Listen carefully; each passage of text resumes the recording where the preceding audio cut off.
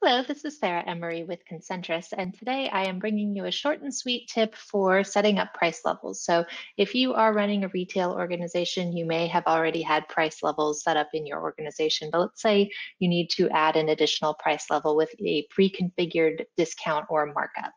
So if you go to Setup, Accounting, Accounting Lists,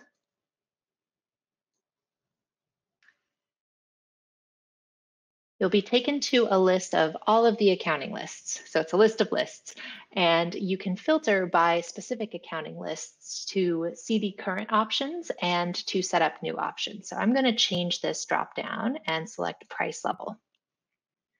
So once this loads, I will see a list of all of the price levels that have been configured for my system.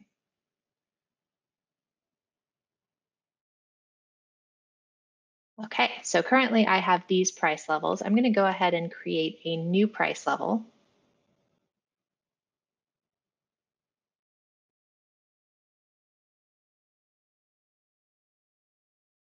And I'm going to call this my 25% distributor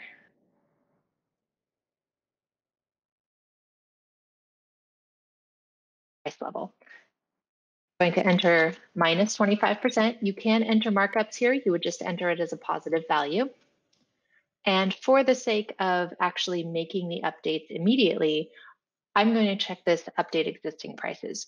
What this does is it automatically calculates the value for this price level on each item that already has an existing base price. So you don't have to do any sort of imports or anything to trigger that update. If you want to just create the price level and only use it selectively on certain items, you are absolutely welcome to leave this unchecked. But if you want to do an immediate update on all of your existing items, go ahead and check that box and then click Save.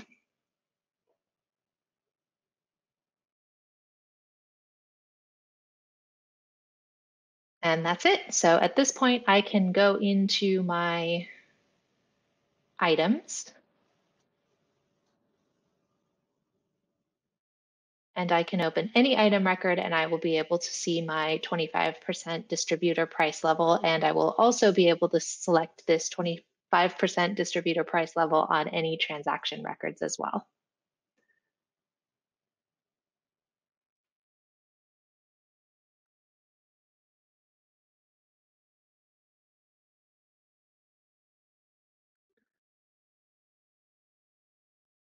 So the item I selected already had a base price configured. So when we load this record, we should be able to see the impact of me selecting the update existing prices checkbox.